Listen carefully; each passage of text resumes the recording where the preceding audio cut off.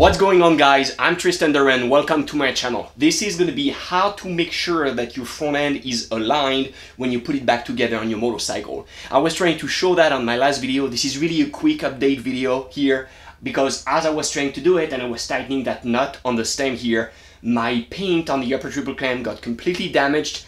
I was really disheartened, but it's good. I painted again that upper triple clamp. It looks really nice, and I don't have paint where the washer is. So if the washer spins, which is very likely it's gonna happen on the upper triple, it's not gonna take the paint with it, so everything's fine. If you want to know what I'm talking about, you can watch the previous video that I'm gonna link here. So what we have now is the only thing that is tight right now is the lower triple clamp stem in the frame. Those nuts right here, just put under compression the bearings for the steering. That is it. Everything else is loose. This is completely loose. It's not even finger tight. And the same thing goes for the clip-ons. They move. And the upper triple clamp right here is just put on top of it. That's it. It's just resting on it. Nothing is tight except those bearings here for the steering. Okay, so what is the correct sequence to the tightening sequence to make sure that the front end is going to be aligned when everything is set together? The entire system is relaxed and working together, because really what we have to keep in mind is what we want at all cost is to have that inner tube and outer tube to be aligned. Same thing here. And we want those axes right here, we want them to be parallel.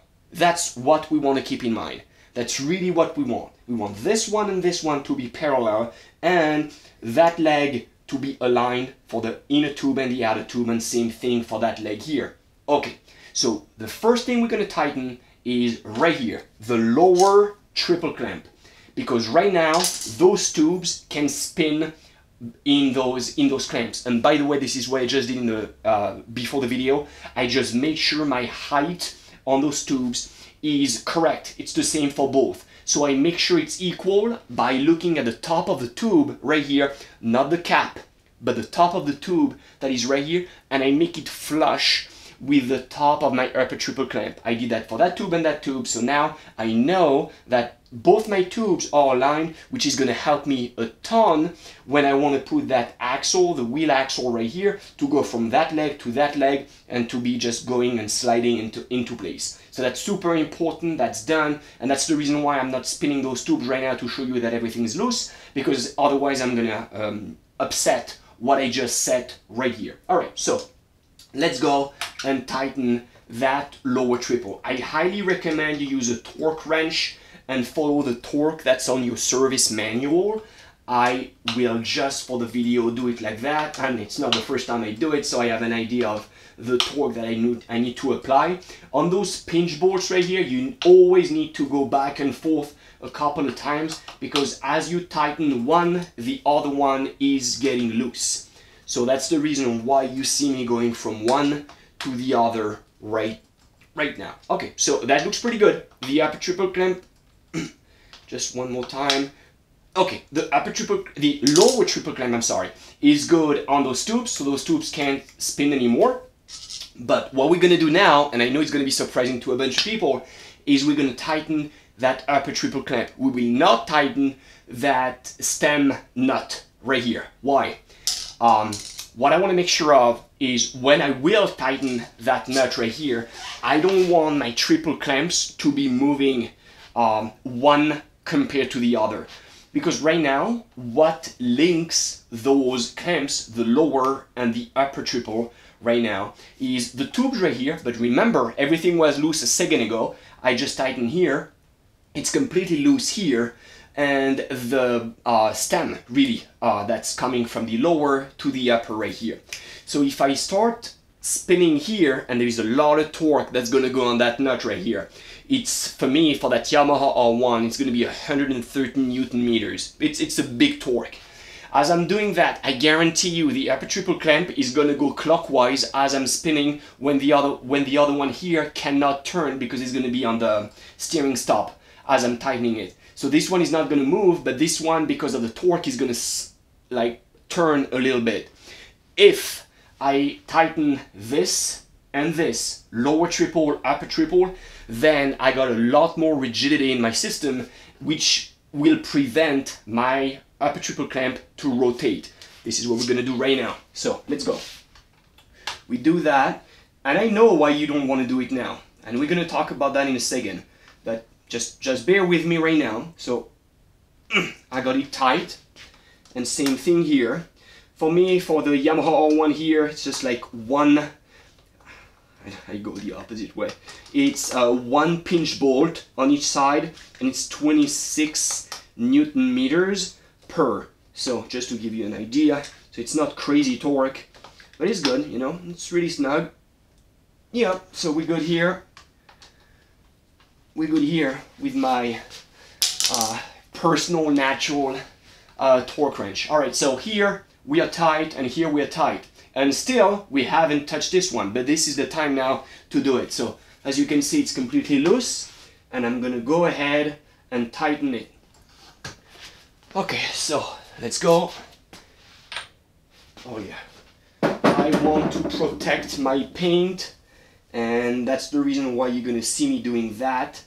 I know it doesn't show much for you, but I really want to protect my paint. You are very welcome to not do what I'm doing here. It's just because I spend so much time painting, I just want to make sure I'm not ruining anything. Okay. So you can tell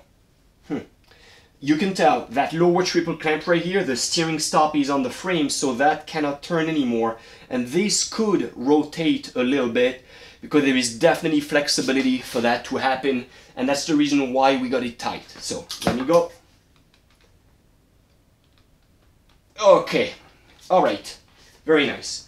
All right, so that stem right here is now tight, and what I'm gonna do, you guessed it, to relax the system, because I agree, the distance between those two, upper triple and lower triple, may have changed now that I put some torque. Maybe now there is some stress in that upper triple and in the tubes, because the triple clamps are not parallel anymore.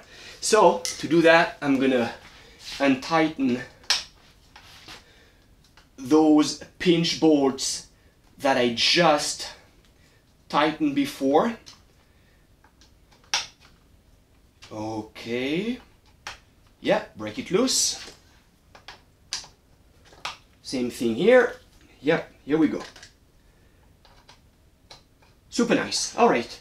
So now that upper triple is loose again on the tubes, and now that we've done that, we can tighten back. All right.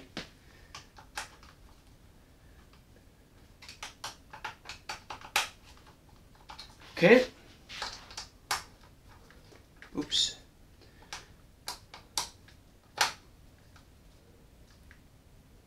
Okay. All right. Now clip-ons.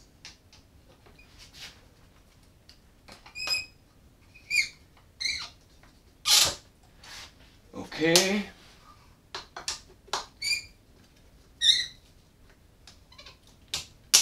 Nice. Alright, so what do we have accomplished so far? We got the upper triple clamp, the clip-ons, the lower triple clamp tight on the tubes, and we have the tubes parallel to each other. We haven't done anything with the inner tubes right now. We have done everything on the outer tubes right here. So now we make sure that the two clamps are not in an awkward position. Everything is lining up. Now, most important thing to do, we got to put the front wheel on. Front wheel is right here. Okay, so an important thing to understand is that in my bike right now, the wheel axle looks like this. There is a shoulder right here, and that's it. Everything else is completely smooth. All right, so keep that in mind. And that shoulder is not resting in the fork, in the leg right here. It is resting on that bushing on the wheel right here. That means that axle goes through this, and nothing stops that axle on the leg to go through it. I could do that. Okay, so we gotta keep that in mind for what's following. All right, now I'm gonna try to put that leg, those legs good for the wheel to come. Okay, here we go. Yep. And now what I'm gonna do is I'm gonna put the axle in.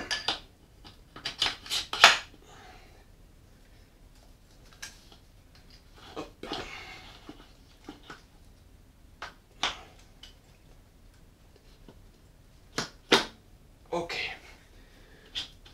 Okay. All right. Okay, so I got my axle inside and I can just get my little rubber matted. All right, nice. We are at a stop, and the way it works on that bike is I have that little bolt right here that goes in the axle on that side. Okay, I'll do that. Okay, and so let's see if I can do it without it spinning. I guess I can. So I'm going to tighten that right now, and I'm going to do it at the torque. It's time for me to tighten that side. If I was seeing that side of the axle spinning, that would be time for me to tighten those pinch bolts right here, but I would have to loosen them up afterwards, and I feel like I'm going to be able to. Yeah, it's not spinning, so it's okay. I don't need to do it. Alright, so this is tight on that side of the front end. So that means that leg is the captive leg, and that leg is the free leg. What I mean by that is that the axle right here is completely free. I would say the leg is free to move on the axle through that axis right here. The leg can go left and right on the axle, right? But it's not possible here because now I've got that bolt that I just tightened. So it's time for me to tighten those pinch bolts on that side here, just to be good. All right, and now the important thing in the entire video, to make sure that all that work was done for a reason and that you're not messing up at the end. All right, so before you tighten those two and call it a day, very important thing to do is to make sure that you set that leg right on the axle, completely vertical, because you do not want that leg to be slightly bent. I would assume that because of the way I put the axle right now, the leg could be a little bit inwards, which would mean like those two legs would balance out, and that would not be parallel at the end. There would be some stress in the entire system, and this is not what you want. So to avoid that, we're going to shake the bike a little bit. I'm going to keep the bike vertical. I'm going to shake it just so the front end can go up and down. The forks can move. It's going to set this in the correct position. Just having not that vibration, but that movement and that stress on the springs really is going to set that in the correct position, and after that we can tighten those. So let's go ahead and do that.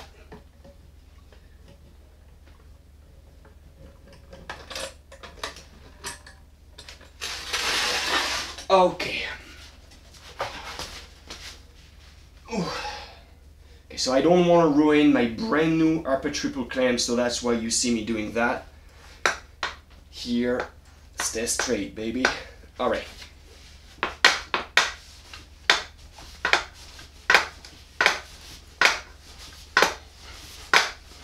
Okay, enough. You don't need to do more.